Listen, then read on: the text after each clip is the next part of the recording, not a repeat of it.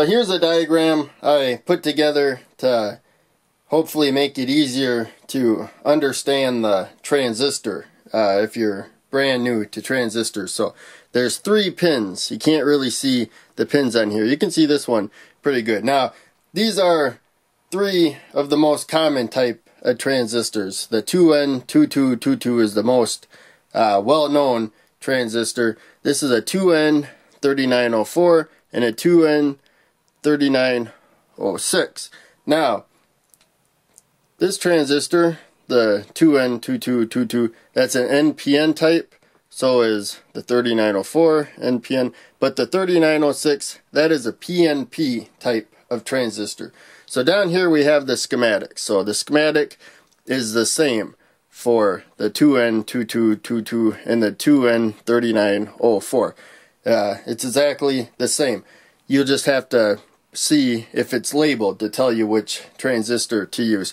Now the PNP type transistor, you'll notice the NPN types have an arrow pointing out. It's commonly referred to as not pointing in, never pointing in, and it's referring to this arrow. Whereas the PNP type resistor, you see that the arrow is pointing in. And sometimes you have the schematic either flipped, or it could even be turned on the side or something. So for example, I showed this schematic in both cases. But now transistors, of course, need to have the right polarity on the pins. So in the case of the NPN transistor, the collector needs to be more positive and the emitter needs to be more negative. And you control it by this pin. When you give this pin more positive charge, then the transistor will start conducting. Of course, same with this one. Now the PNP transistor, of course, is the opposite. Now the emitter needs to be more positive and the collector more negative, and to turn the transistor on, you make the base negative. If you make the base positive, then it stops conduction.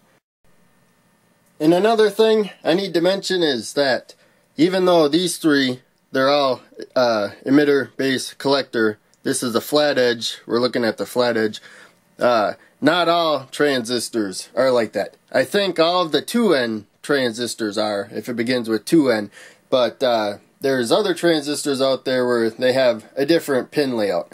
So you want to make sure you check with their data sheet, you know, try to look that up online and look at it and make sure you get the correct pin out. But I find for the most part, even for transistors that don't begin with 2N, I think most of them still are emitter on the left here when you're looking at the flat side, base in the middle, and then collector on the right.